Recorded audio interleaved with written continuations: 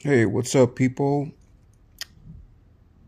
Well, here's another video that I'm attempt to record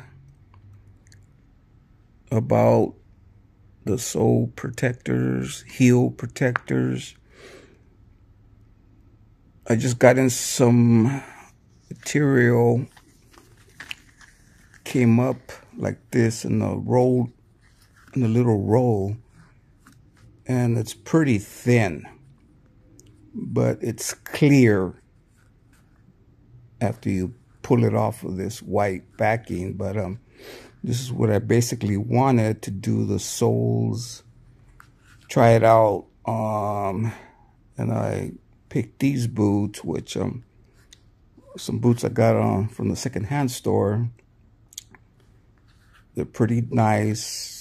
They're Dan Post leather soles. Other than that, I'm not sure what kind of info I can give you guys, but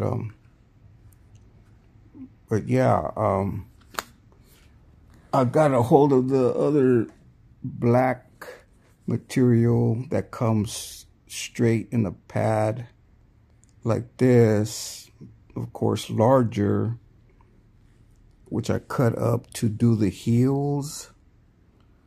So I did both heels, but I ran out of glue to do the second sole with this clear stuff. And yeah, oh, and one thing I wanted to mention, I made my own tool to scuff up the soles, leather sole. As you can see, it's just some screws and a piece of leather that was a scrap piece of leather, and a Chicago screw here just to hold it in place. And it worked pretty good, you know what I mean? I just scraped and scraped where I thought it needed to be scraped, and didn't get too carried away with it. And then I used some rough sandpaper, about 100 grit, to go over it, because it was, after going through with this, it was kind of rough. So yeah, and I stayed away from the stitching on the soles. And can't really tell it's on there really, but this is the one this has the sole protector on there, and I went down to about right here, and you can see a little bit of air bubbles, but I don't think it's gonna affect it too much. And here's the